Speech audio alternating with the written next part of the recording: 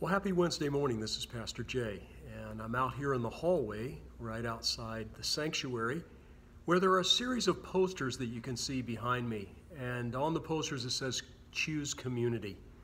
And one of the great blessings of being in the church is that we have all these friends, all of these brothers and sisters in Christ who, as you can see in the picture, they sing with us and they do crafts with us. And they enjoy fellowship with us. I can't wait for the day when we can get back to that and sing together and be together around a table for a meal. I'm really looking forward to that. The reason I'm here is because I'm looking at the very end of the Lord's Prayer, and it's something called the doxology. For thine is the kingdom and the power and the glory forever and ever. Amen. Now, you may realize, maybe you don't realize this, that part of the prayer is not in the Bible.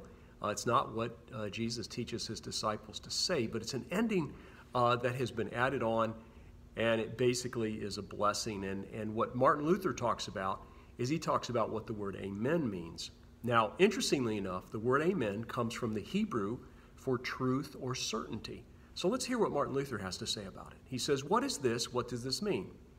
That I should be certain that such petitions are acceptable and heard by my Father in heaven.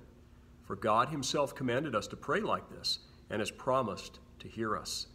Amen means yes, it is going to come about just like this." In other words, certainty from the Hebrew. So that's something when we get done with the Lord's Prayer, we say, yes, that's what's going to happen. Amen. So let's have a prayer. Heavenly Father, we thank you so much that you give us this prayer, a prayer taught to us by Jesus himself, a prayer that shapes our lives and that's pleasing to you. Lord, bless us through this prayer so that we can be a blessing to others. We ask it in the name of Jesus Christ. Amen. Well, have a good Wednesday and a good week.